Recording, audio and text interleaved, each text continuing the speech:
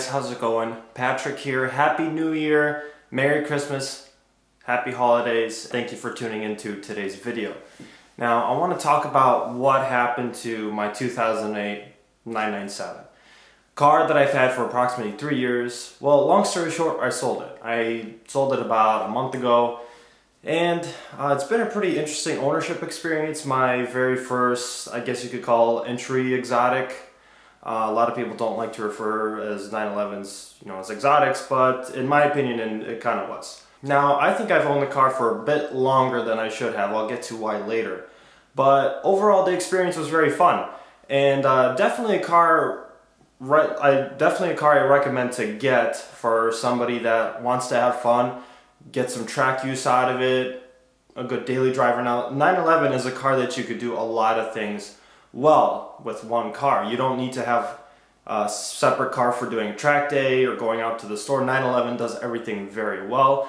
Not too bad on maintenance. Does require a lot of babysitting, so I mean, for cars of that stature, it's really not bad. But this car I had actually bought as a salvage originally.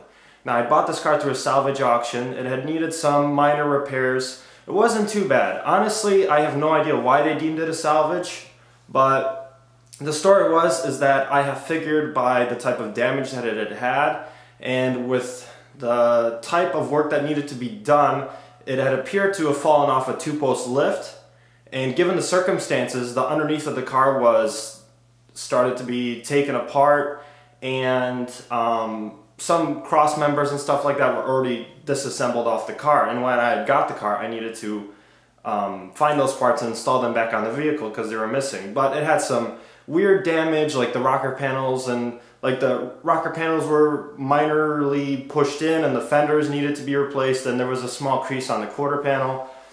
But the reason why they were fiddling around with things under there was because the clutch was heavily worn out, and I believe it had been an original clutch. At the time, the car had about 75,000 miles on it, so it was about time for replacing. I think that they should last a little longer than 75,000 miles, and it was the original clutch I was taking out. So, I thought that they had taken the clutch job into consideration, that it needs that repair.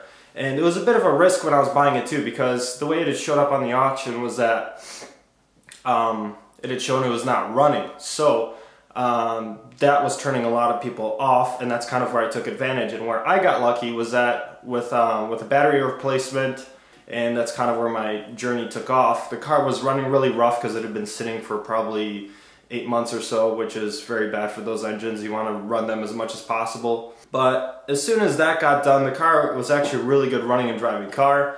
Needed an alignment done. Fixed up some of the minor body stuff, and it turned out to be a really good car. In my mind, I kind of always looked at it as a clean title because the damage wasn't exactly that severe, and similar type of thing could have happened to a clean title car and no one would have ever known about it. In the end, it turned out to be a bit costly for me. Now, the pattern I've always done with every car I've had leading up to this 911 was that I would have it for a year and sell it. And every single car that I've bought before the 911, I've always told myself I wanted to keep it. And to kind of get over that fixation I have of, just selling a car after a year or so just because it gets boring or whatever. I wanted a car that I could hold on to because I'm tired of buying and selling cars all the time. But this car I've had a lot longer than just a year. I've had for about 2.5 years, maybe a little bit more. And I've owned it for about a year or maybe half a year longer than I should have. Meaning, if I would have sold it a year prior, I would have gotten more money for it. Now, the market on the 997s has dropped tremendously. It's a pretty decent time to buy if you're interested. My car, I loaded a lot of money in maintenance. Unnecessarily, I've added the aero kit, which I didn't need to do and probably should have taken off before selling.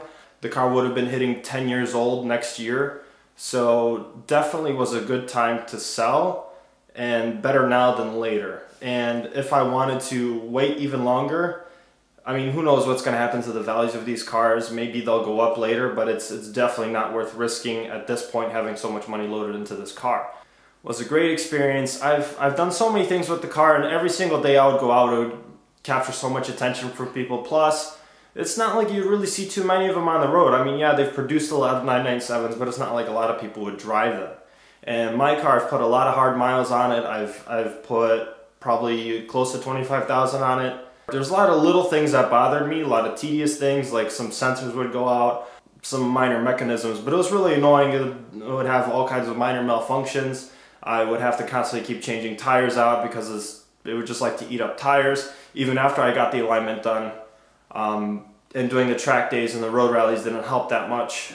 But the car did need a lot of work, and it's the type of car that if you can do work yourself, it's definitely very beneficial. Really, to any car you buy. You could buy a Lamborghini or Ferrari. If you do the work yourself, it definitely helps out tremendously because you save so much money on maintenance. It's just that type of car. I mean, if you were to take it to a Porsche dealership, I called a Porsche and I asked them how much they wanted to do, how much they wanted for an alignment for my vehicle, and they quoted me $600 and something, and it's absolutely out of the question. I found a local shop that specializes in cars like this, and he charged me half the price. So obviously went with that, and they did a tremendous job.